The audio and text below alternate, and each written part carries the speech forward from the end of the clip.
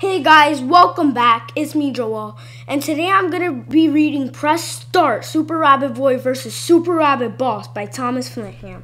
Chapter 2: The Same But Different. Hey Mom, I found a secret world. That's very nice, but your room is a mess. Put that down and clean your room. Can I please play for another 10 minutes? Okay, 10 more minutes, then get to work.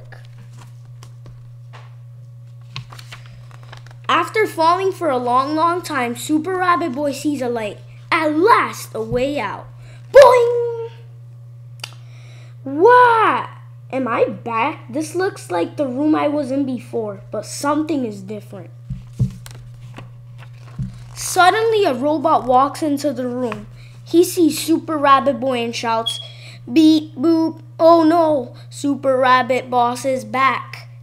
More robots run into the room. They all start crying when they see Super Rabbit Boy. Oh no, he is so mean. Super Rabbit Boy is surprised. I'm Super Rabbit Boy, not Super Rabbit Boss. I'm not mean at all. The robots are confused. Then one steps forward.